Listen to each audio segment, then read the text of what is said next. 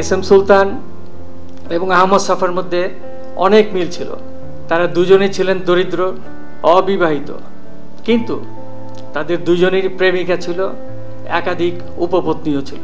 মামুন ভাইয়ের কাছে একটা নতুন খবর পেলাম, উপপত্নী শব্দটা শুনলাম আমি, যে যাদের পত্নী থাকে তাদের উপপত্নীর শব্দ আসে। একদিকে বলছেন অবিবাহিত, আর বলছেন উপপত্নী। কনস্পিরেসি অফ সাইলেন্স, নীরব ষড়যন্ত্রের মাধ্যমে বহুবার তাদের উপেক্ষা করার, মারার প্রক্রিয়া চলেছিল, যে প্রক্রিয়া মৃত্যুর পরও এখনো অব্যাহত আছে। আহমদ সাফা বলতেন, আমার নাম আহমদ সাফা, এটি আমার পরিচয়।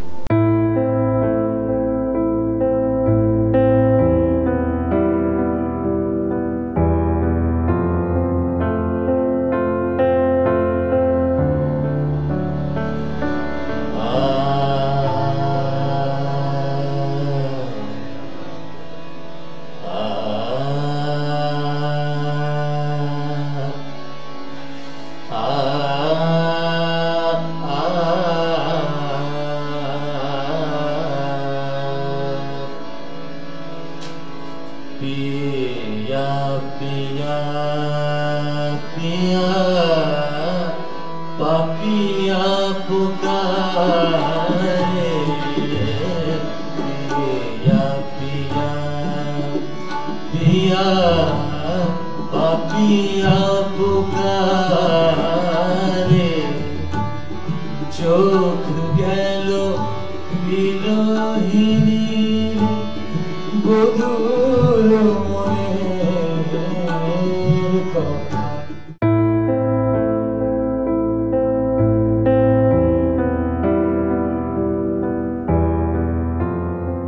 আহমদ সাফার আঁকা সুলতানের মুখ, তো এইটি একটি রূপকার্থে বলা, আপনারা নিশ্চয়ই এতক্ষণে আন্দাজ করবেন।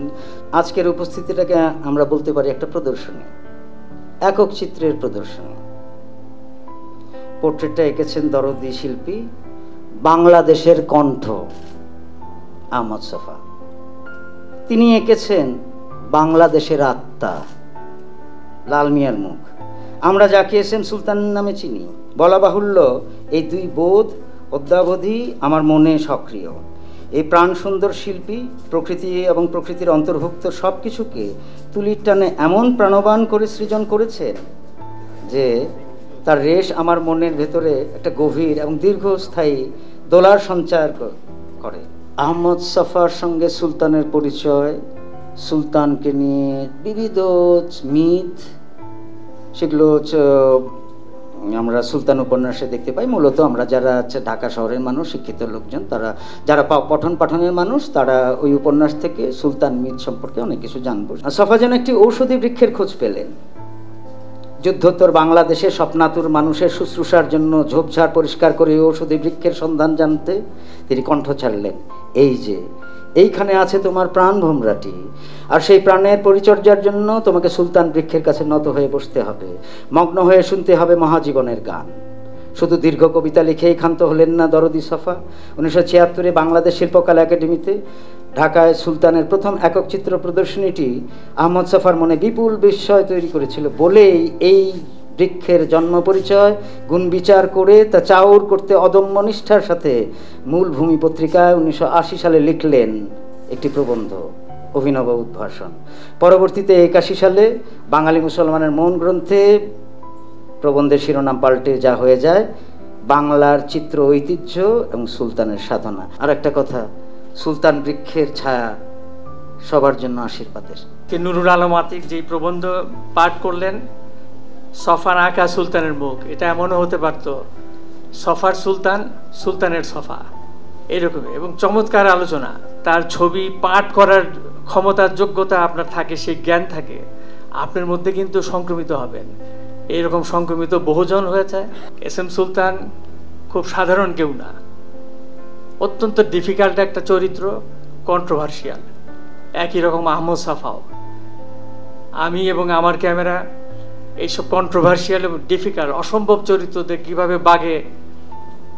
বাগে নিয়ে আসছি, এটা ভাবলে আমি নিজেই বিস্মিত, অবাক হয়ে যাই।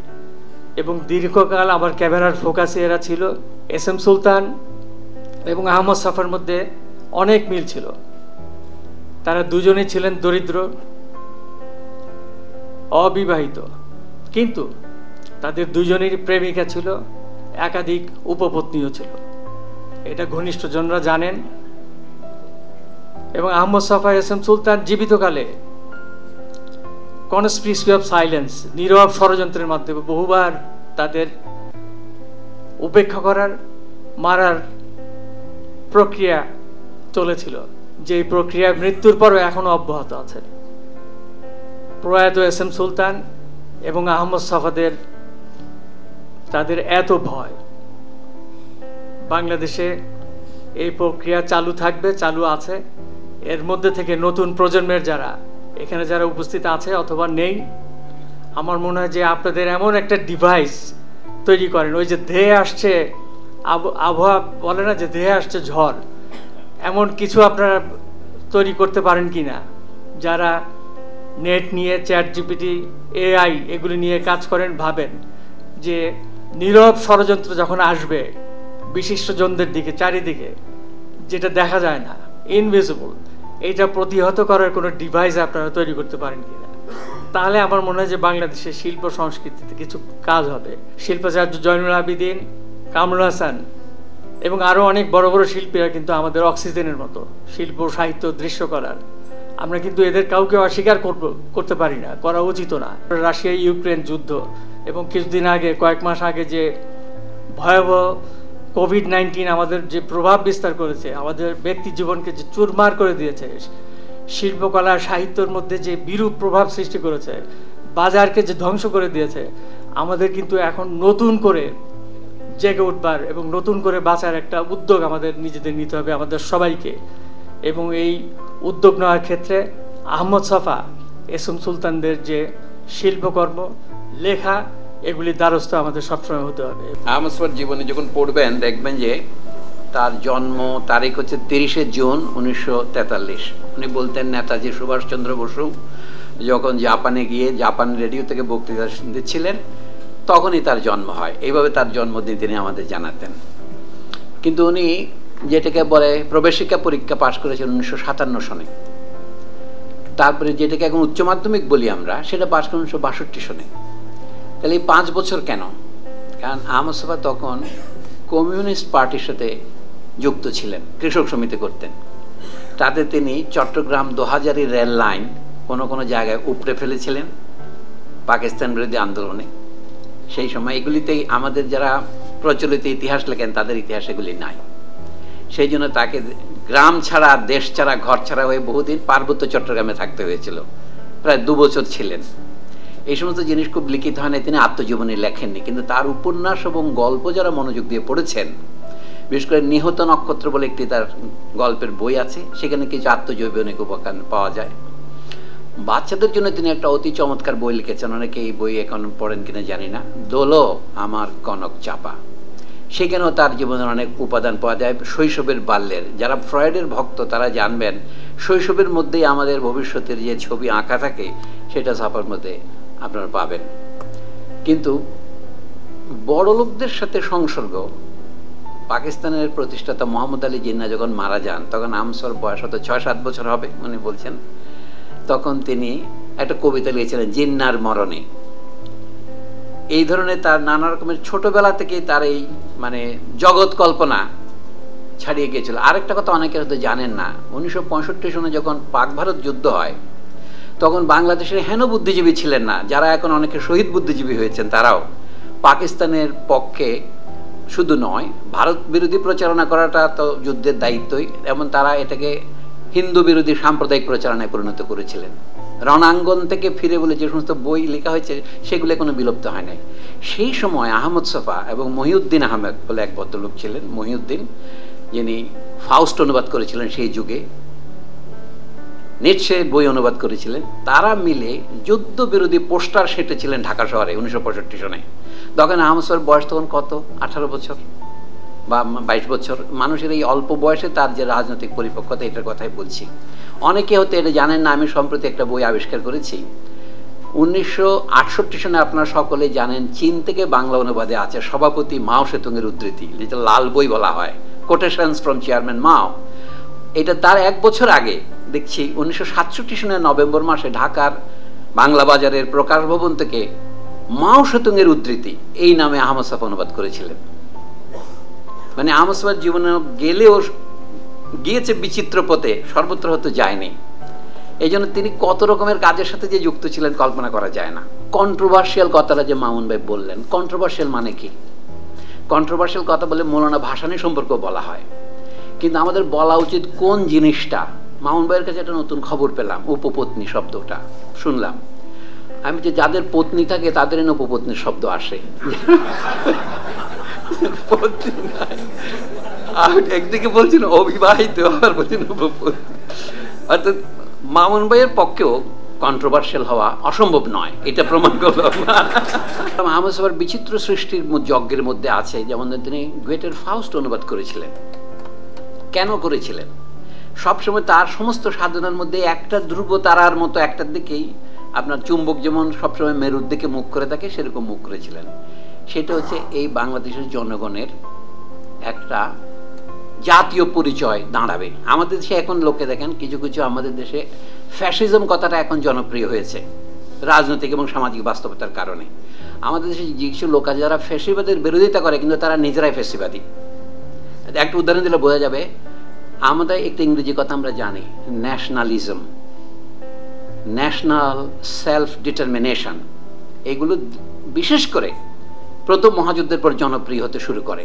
সেলফ ডিটারমিনেশন কথাটা, এটা যেমন একদিকে মার্কিন দেশের প্রেসিডেন্ট উড্রো উইলসনের সমর্থন লাভ করে, অন্যদিকে রাশিয়ার ভ্লাদিমির ইলিচ লেনিনের সমর্থন লাভ করে প্রথম মহাযুদ্ধের পরে। এবং তারই 30 বছরের মধ্যে ধরেন আমাদের দেশগুলিও ব্রিটিশ উপনিবেশবাদের হাত থেকে মুক্ত হয়। তো এই ন্যাশনাল কথাটার ইংরেজি আমরা এত বাংলা অনুবাদ শুনেছি জাতীয়তাবাদ। আজকাল কিছু কিছু লোক দেখেন একটা জিনিসকে এটা বলে টেন্ডেন্সিয়াসনেস, এই যে ফ্যাসিবাদ কি করে ভাষার মধ্যে প্রবেশ করে, তারা এটার অনুবাদ করছে জাতিবাদ। মানে বলতে চাচ্ছে এটা এক ধরনের রেসিজম। কিন্তু জাতীয়তাবাদ মানে হচ্ছে আমরা অন্য জনগোষ্ঠীর মতো, আমি কারো চেয়ে সেরা নই, আমি আমার নিজের পরিচয়ে, ব্যক্তি যেমন নিজের পরিচয় নিয়ে সমাজে থাকে, আমি আমার নাম বহন করি, মানে আমি সমাজ বিরোধী নই। একইভাবে একটি জাতি যদি বিশ্ব সমাজের মধ্যে নিজের নামে দাঁড়ায়, সেটা কিন্তু বিশ্বজনীনতার কোনো বিরোধিতা নয়।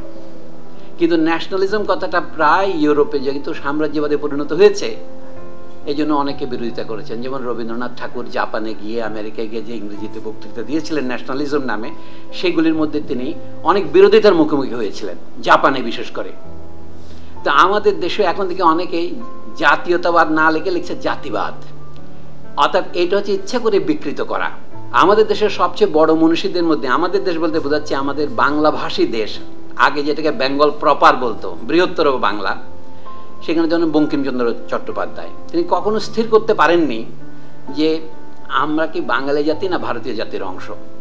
তার যে বিখ্যাত বন্দে মাতরম গান, তাতে ধরেন তিনি মুসলিম হিন্দু দাঙ্গার কথা আমি বাদ দিচ্ছি, 4 কোটি মানুষের কথা যখন বলেন, অথবা 7 কোটি মানুষের যখন বলেন, বোঝা যাচ্ছে তিনি পুরো ভারতবর্ষের কথা বলছেন না।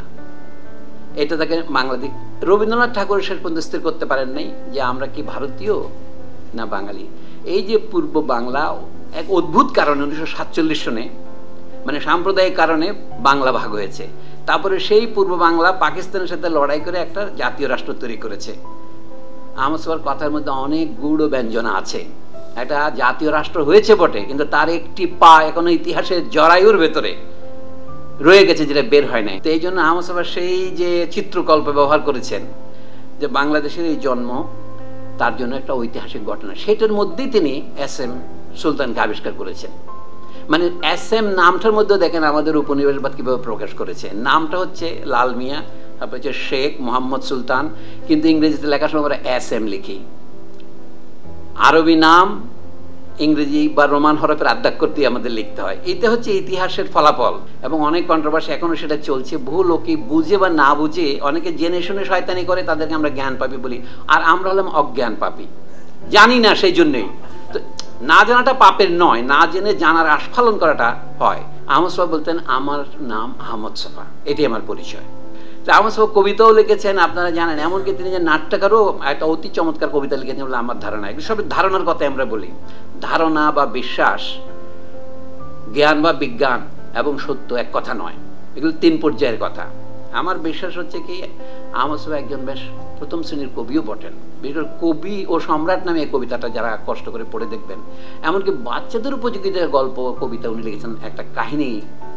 বাংলাদেশের বর্তমান চিত্র বুঝতে হলে আপনার আর কোনো কমিউনিস্ট ম্যানিফেস্টো লাগবে না। এটার নাম গো হাকিম। এইটা 1977 সনে প্রথম ছাপা হয়।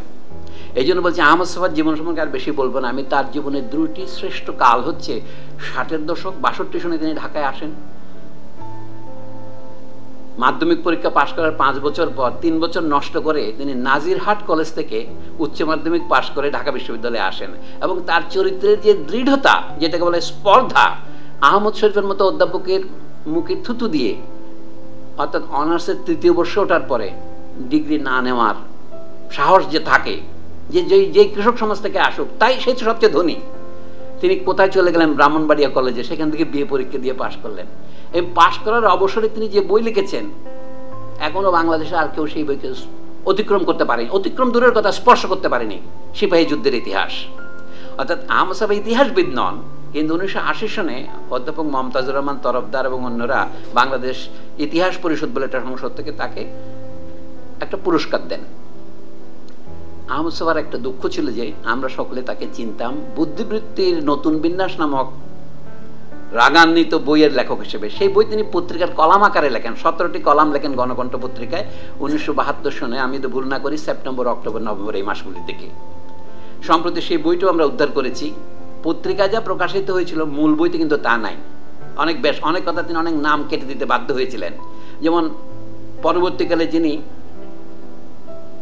খন্দকার মোশতাকের মন্ত্রিসভার মন্ত্রী হয়েছিলেন, তখন তিনি বাংলাদেশ শেখ মুজিব সরকারের রাষ্ট্রদূত ছিলেন দিল্লিতে। অধ্যাপক ইতিহাসবিদ আজিজুর রহমান মল্লিক, তার নাম তিনি লিখেছিলেন। সৈয়দ আলী হাসানের নাম তিনি লিখেছিলেন। আব্দুল হাইয়ের নাম লিখেছিলেন। তিনি সময় গুণী লোকদের নাম লিখেছিলেন। সেগুলো তাকে তখন কেটে দিতে হয়েছিল। তারপর আহমদ সাহেব বলতেন, আমার এই বইটার উপর আমার একটা অভিমান আছে, আমার একটা রাগ আছে। কারণ সকলেই মনে করে আমি এই বইটাই লিখেছি, জীবনে আর কিছু লিখিনি। আমার যে অন্যান্য সৃষ্টিশীল কর্ম, আহমদ সাহেবের যে 8খানা কাহিনী আছে, এগুলিকে উপন্যাসও বলতে পারেন অথবা শুধু গল্পও বলতে পারেন। সেই সূর্য তুমি সাথী 1967-68 সনে লেখা। নিহত নক্ষত্রের কথাটা আমি বললাম, দুলামে কনক চোপার কথা, মানে এগুলি তার কথা সাহিত্য হাতে করি। বাংলাদেশ সবার পর তিনি প্রথম এই প্রকাশ করলেন ওঙ্কার। তারপর অনেকদিন পর 80-র দশকে জেনারেল এরশাদের সময় তিনি প্রকাশ করলেন একজন আলী কেনানের উত্থান পতন। মরণ বিলাস নামক একটা বই, আমাদের রাজনৈতিক নেতাদের চরিত্র এর চেয়ে সুন্দরভাবে আঁকার কোনো সাহিত্য আছে কিনা জানেন আপনারা। তারপরে গাবি বৃত্তান্তের কথা তো ঢাকা বিশ্ববিদ্যালয় এবং সারা দেশের ছাত্র সমাজ এখন জনপ্রিয়। আহমদ সাহেবকে এত চেপে রাখার চেষ্টা হয়েছে, কিন্তু ঠিক চেপে রাখা যায়নি। তারপরে তিনি একটা অনবুদ্ধ প্রেমের উপন্যাস লিখেছেন, এটাও শেষ করতে পারেননি। এটার নাম দিয়েছিলেন তিনি অর্ধেক নারী অর্ধেক ঈশ্বরী। প্রথম খণ্ড বের করেছিলেন, দ্বিতীয় খণ্ড লেখার আগেই তিনি বিদায় নিয়েছেন নিজে। তারপরে তিনি উস্তাদ আলাউদ্দিন খাঁর জীবনকে অবলম্বন করে তার যে সঙ্গীত সম্পর্কে কত গভীর দখল ছিল, সেই উপন্যাসের মাত্র 2টি অধ্যায় প্রকাশিত হয়েছে। সুর সম্রাটের মৃত্যু স্বপ্ন নামে অধ্যায় উনি লিখেছিলেন। তাতে বোঝা যায়, আমাকে গানের অনেক উচ্চমানের সমজদাররা বলেছেন যে গান সম্পর্কে অনেক গভীর উপলব্ধি না থাকলে লেখা যায় না। তিনি দেখিয়েছেন, যখন উস্তাদ সাহেব শেষ রাতে উঠে অনেকে সেহেরির সময় তিনি তার সরদ ধরলেন অথবা সিতার ধরলেন, বলি তখন দেখেছে গাছগুলো কি বুকে নত হচ্ছে। আমার সবাই পুষ্পবৃক্ষ এবং বিহঙ্গ পুরাণ নামক একটা উপন্যাসে, এটা তার 96 সনের দিকে প্রকাশিত। তাতে তিনি দেখালেন গাছ তাকে আদর করছে, গায়ে এসে জুড়ছে পড়ছে। আপনি মনে করতে পারেন এটা ম্যাজিক, এটা ম্যাজিক নয়, এটা তার প্রাণের মধ্যে এই দোলাটা এসেছে।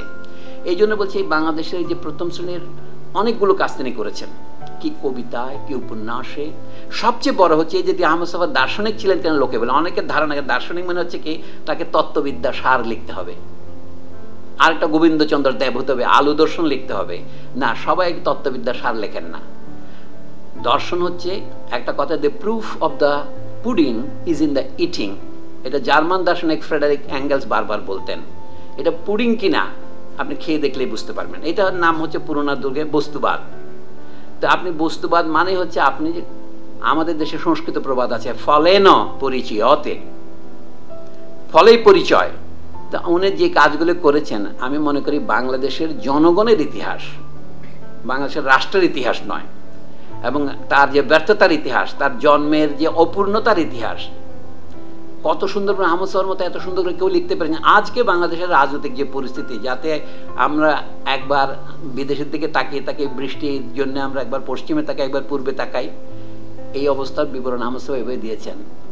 বাংলাদেশের নেতা তো মুক্তিযুদ্ধের ডাক দিলেন, তারপর দিলে তিনি পাকিস্তানের কারাগারে চলে গেলেন, আর আমাদের মুক্তিযুদ্ধ পায়ে হেঁটে ভারতে চলে গেল। এটা আহমদ সাফার ইমেজারি, পায়ে হেঁটে। আহমদ সাফা নিজেই পায়ে হেঁটে চলে গেলেন, কিন্তু সেই সময় আহমদ সাফার যে সমস্ত বন্ধুরা মুক্তিযুদ্ধের সময় তার সাথে যাবে বলে কথা দিয়ে পালিয়ে গিয়েছিল আর যায়নি, এবং সারা 9 মাস হয় বিশ্ববিদ্যালয়ের হলে অথবা ঢাকা শহরে শ্বশুর বাড়িতে গোপন করেছিলেন, তো তারাই এখন আহমদ সাফাকে বলে বাঙালি জাতীয়তাবাদী। বাঙালি জাতীয়তাবাদীর অর্থ হচ্ছে কি? জাতি বিদ্বেষী, জাতিবাদী। অর্থাৎ মানুষের চিন্তা যখন অক্ষমতার গহন স্পর্শ করে তখন এই ধরনের অপবাক্য বেরোতে থাকে। সমাজে যখন অপবাক্য বেরোতেই থাকে তখন সেই সমাজের অধঃপতন হয়েছে। আমার সময় একসময় বলছি, বর্তমানে সকলেই বলছেন আমাদের দেশ উন্নতির পথে দাঁড়িয়েছে। অফকোর্স আমরা তো উন্নতির পথে অনেকগুলো সড়ক দেখতে পাচ্ছি, অনেকগুলো স্বাধীনতার টাওয়ার দেখতে পাচ্ছি, সন্দেহ নেই। কিন্তু আমার সময় যখন সমাজে কেউ ভালো কাজ করে তার প্রশংসা করার লোক পাওয়া যায় না, অথবা সমাজে কেউ যখন মন্দ কাজ করে তার নিন্দা করার মতো কারো সাহস থাকে না, সেই সময়টাকে অবক্ষয় বলা যেতে পারে। এটা বুদ্ধিবৃত্তির নতুন বিন্যাসের পরবর্তীকালের কোনো ভূমিকাতে তিনি বলেছিলেন 25 বছর পরে। তিনি বলছেন, আমার এই বইটার বিরুদ্ধে আমার যে অভিমান, যে এই বই লেখক ছাড়া যেন আমি আর কোনো কিছুর লেখক নই। তাকে আমরা একবার জিজ্ঞাসা করেছিলাম যে ফাউস্টের 2য় খণ্ড অনুবাদ করবেন না? মানে বললেন না, আমি গেটের অনুবাদক, এই পরিচয় নিয়ে মরতে চাই না। এখন আমার লেখা অনুবাদের সময় এসে গেছে। আর অনেকে মনে করতে এটা তার পাগলামি। আমাদের এখানে একটা রসিকতা করে যে বলো না, সবের গান আমিও শুনেছি, সবাই ঠিক গান শিখে উঠতে পারেনি, তাতে কি হয়েছে? রবীন্দ্রনাথের কণ্ঠস্বর ছিল অত্যন্ত, আমি বলবো, চিকন। এটা ধরো, তাই বলে রবীন্দ্রসঙ্গীত অন্যদের কাছে তো অসুবিধা হয়নি। আহমদ সাফা যে গান লিখেছেন সেটা চুরি করে ফকির আলমগীর ঘর করলাম না রে আমি সংসার করলাম না, আমি বিখ্যাত হয়ে গিয়েছে, এবং কোথাও আহমদ সাফার নাম উল্লেখও করেননি। পরে দেখলাম সাইফুল ইসলাম শিশির নামে সিরাজগঞ্জের এক যুব নেতা, এককালীন ছাত্র নেতা, একটা বই লিখেছেন, সেখানে তিনি ওই ফকির আলমগীরের গান বলে এটা উদ্ধৃত করেছেন, পড়বি তো পড় মালির ঘাড়ে। শিশির আসছে আমার কাছে, আয়সা বলে কি আমার এই বইটার একটা মুখবন্ধ লিখে দেন তো। আমি বললাম, আমি তাকে বলেছি আমাকে শুদ্ধ করতে হবে, এই গানটা আহমদ সাফার। তখন আহমদ সাফার রচনাবলীর কোন পৃষ্ঠায় কত খণ্ডে আছে এটা আমি আমার বন্ধুদের বললাম। আতিকুজ্জামান রাসেল যে অনুষ্ঠান আয়োজন করেছে, যার নাম কেউ নিচ্ছে না, ওই যে আমাদের এই বইটা যে সুন্দর করে ছেপেছেন আকনবের বক্তৃতা, তাকে বললাম, সে বের করে দিলে যে আহমদ সাফার অমুক গানে অমুক পৃষ্ঠায় আছে। আহিতাগ্নি বলে একটা বই বের করেছিলেন আহমদ সাফা। মানে এত উচ্চাভিলাষী লোক, নানা কিছু করতে চেয়েছেন, সবকিছু তো ভালোভাবে করতে পারেননি, তো তাতে আমাদের তার প্রতি কৃতজ্ঞতা হওয়া উচিত, তাই না? আমাদের সমাজে যেখানে কৃতজ্ঞতা নেই, সামাজিক কৃতজ্ঞতা নেই, সেখানে এই লোক কন্ট্রোভার্সিয়াল, এই কথা বলাটা আমি মনে করি একটা কি বলা যেগুলো একটা দুর্ভাগ্যজনক উক্তি। আমি এটা বলতে চাই না। আমি চাই আহমদ সাফা বাংলাদেশের প্রাণ, বাংলাদেশ যেমন হওয়া উচিত বলেছিলেন তিনি। আমি যে তার চেয়ে আমাকে বলতে হবে আহমদ সাফার চেয়ে ভালো বাংলাদেশের রূপকল্প চিন্তা করেছেন এমন কেউ আছেন কিনা? আমরা অবশ্য চাচা, জেঠা, কাকা এই সমস্ত আত্মীয়তা দিয়ে রাষ্ট্রকে চিহ্নিত করতে চাই। আমি সে পারিবারিক শব্দ ব্যবহার করতে চাই না। আহমদ সাফা বাংলাদেশের চাচাও নন, জেঠাও নন, আমাদের মতো একজন। এই জন্য আমাদের দেশের বুদ্ধিজীবী সম্প্রদায় যারা এখন দেশপ্রেমিকের একমে বা দ্বিতীয়ম উত্তরাধিকার সূত্র গ্রহণ করেছেন, তারা সকলেই তখন পাকিস্তান রাইটার্স গিল্ড পূর্বাঞ্চল শাখার নেতা ছিলেন। এই বাংলা একাডেমির ঢোকার পথে এখন যেখানে এখন মেট্রো রেলের স্টেশন হচ্ছে, সেইখানে বাংলা একাডেমির শিব মন্দিরের পাশে, ওই অ্যাটমিক এনার্জি কমিশনের পাশে ওখানে একটা অফিস ছিল। ওইখানে পরিক্রম বলে একটা পত্রিকা বের করতো। ওইখানে আমাদের দেশের এখন জীবিত এবং শহীদ এবং মৃত সব বুদ্ধিজীবীরা কাজ করতেন। এটার নাম ছিল লেখক সংঘ বাংলায়। এইটার বিপরীতে আহমদ সাফারা লেখক সংগ্রাম শিবির স্থাপন করেছিলেন 1970-এর শেষ দিকে, এবং ডক্টর আহমদ শরীফের নেতৃত্বে। যে আহমদ শরীফ একদা আহমদ সাফাকে বের করে দিয়েছিলেন ঢাকা বাংলা বিভাগ থেকে, তার নেতৃত্বে তার লেখকরা শপথ করে, আমরা যাবৎ পাকিস্তান সরকারের দালালি করিয়াছি, আমরা এই দালালি আর করিব না। এখন ইতিহাসে এটা কেউ লেখে না। এটা 70 সনের ডিসেম্বরের শেষে 71-এর শুরুতে নির্বাচনের পরে। তো এই সমস্ত কথা আমি যেন মনে করছি আহমদ শফা অনেক কিছুর প্রতিষ্ঠাতা ছিলেন। এখনো দেখি ওয়েবসাইটে দেখা যায় বাংলাদেশ লেখক শিবিরের প্রতিষ্ঠাতা আহমদ শফা লেখা আছে ওয়েবসাইটে। তো এই একজন গুণী লোকের বয়স 80 হচ্ছে আজকে, এবং বেঁচে থাকলে তিনি আজ থেকে 22 বছর আগে মারা গেছেন। 23 বছরের হিসাব করতে পারেন, 2001 থেকে 22 বছর হয়েছে। তা আমরা যারা কয়েকজন তার বন্ধু অথবা ভক্ত অনুরক্ত, আমরা বছর বছর এই অনুষ্ঠানটা করি। এটা আমাদের জন্য বার্ষিক মিলন মেলার মতো। আমরা যদি বাংলার ঐতিহ্য বজায় রাখতাম, আমরা একটা সফা মেলা করতাম। এটাকে সফা মেলা বলা যেতে পারে। আহমদ শফা যদি বাংলায় লিখতেন, গেটের ভূমিকা সম্পর্কে লিখেছেন। আহমদ শফা যখন গেটে অনুবাদ করেন তখন আমরা দুইটা জিনিস পাই, আমরা পাই গেটেকে এবং আমরা পাই আহমদ শফাকে। আহমদ শফা's গেটে ট্রান্সলেশন ইজ গেটে প্লাস সফা। কিন্তু সেই সফা যখন জার্মান ভাষার, কিন্তু আমি পরে দেখেছি দুই একটা বানান ভুল এবং মুদ্রণ, এখানেও আমাদের অনেক বানান ভুল আছে। এই জন্য আহমদ শফার ইংরেজি খুব একটা খারাপ না, অনেক সুন্দর। তিনি প্রথমে অ্যারোফ্লটে ভ্রমণের অভিজ্ঞতা নিয়ে যে রসিকতা করেছেন অসাধারণ। মস্কো এয়ারপোর্টে নামানোর শীতের মধ্যে বেচারা কাশি ধরে গেল, অনেক কাহিনী আছে। সেই বইও অনুবাদ করেছে আহমদ শফার ভাতিজা নুরুল আনোয়ার। নুরুল আনোয়ারের প্রশংসা না করলে অন্যায় হয়। নুরুল আনোয়ার আহমদ শফার রচনাবলীকে রক্ষা করেছেন বাংলা একাডেমির হাত থেকে। বাংলা একাডেমির হাতে গেলে আহমদ শফা সব পাণ্ডুলিপি হারিয়ে যেত। কিন্তু আচ্ছা, এটা আমার মস্করা নয়। সেদিন পড়লাম আমাদের বন্ধু সালাউদ্দিন শিমুলের রিপোর্ট, কি ডক্টর মোহাম্মদ শহীদুল্লাহ রচনাবলী তারা হারিয়ে ফেলেছে পাণ্ডুলিপি। 3 খণ্ড শহীদুল্লাহ রচনাবলী বেরিয়েছে, কিন্তু প্রতিশ্রুত আর 2টি খণ্ড বেরিয়ে হয় না, কারণ পাণ্ডুলিপি কোথায় বাংলা একাডেমি জানে না। এই হচ্ছে আমাদের দায়িত্বশীলতার নমুনা। এবং সেটা কখন ছিল না, এখানে সেলিনা হোসেনও বেঁচে আছেন এখনো। তিনি তখন বাংলা একাডেমির ওই বিভাগের কর্তা ছিলেন, ডিরেক্টর ছিলেন। তিনি এখন বাংলা একাডেমির সভাপতি। তাদের এর বিষয়ে নিশ্চয়ই তারা একটা অনুসন্ধান করবেন, এই পাণ্ডুলিপি গেল কোথায়। ওই রিপোর্ট যদি সত্য হয়, তাকে বর্তমান মহাপরিচালক বললেন যে আমি তো জানি না। এই যে আমি জানি আমলাতন্ত্র ছাড়া পৃথিবী চলে না। এই পৃথিবীতে শেষ পর্যন্ত একটা জিনিসই থাকে, আমলাতন্ত্র। যে সরকারে আসুন না কেন একটা আমলাতন্ত্র লাগবে, এটা তো স্থায়ী সরকার। যে আমলাতন্ত্রের বাইরে গিয়ে আমি কোনো কথা বলতে চাই না, কিন্তু আমলাতন্ত্র মাঝে মাঝে কন্ট্রোভার্সি তৈরি করে। নাসির আলী মামুন বুদ্ধ সেটার কথাই বলছিলেন। এই যে বিচিত্রমুখী সফা এবং তার মধ্যে বিচিত্রমুখী সুলতান, সুলতানকে আহমদ শফা পরিচয় করেছেন সুলতানের প্রাজ্ঞ বয়সে। আমাদের সফা এবং সুলতানের দুজনের যাত্রা একদিকে ছিল, উৎপত্তিও এক জায়গা থেকে। কিন্তু আহমদ শফা সবসময় বলতেন আমি ঠিক সুলতানের মতো নই এবং আমি ঠিক আজ রাজ্জাকের মতো নই। এখন আপনি যে এই যে বলে কি মিলের বাহ্য এবং অন্তর্গত দিকের কথাই বলছি। সুলতান অবিবাহিত ছিলেন, ঘটনাচক্রে আব্দুর রাজ্জাক অবিবাহিত ছিলেন, আহমদ শফা অবিবাহিত ছিলেন। এই মিল দেখে আমাদের উল্লসিত হওয়ার কোনো কারণ নেই। তাদের অন্তর্জগৎ কিন্তু অনেক রকমের আলাদা। সাহসের ঝড় তুলে সম্মুখে এগোই, সুখ দুঃখ একসাথে গড়ে তুলি। সবাইকে ধন্যবাদ।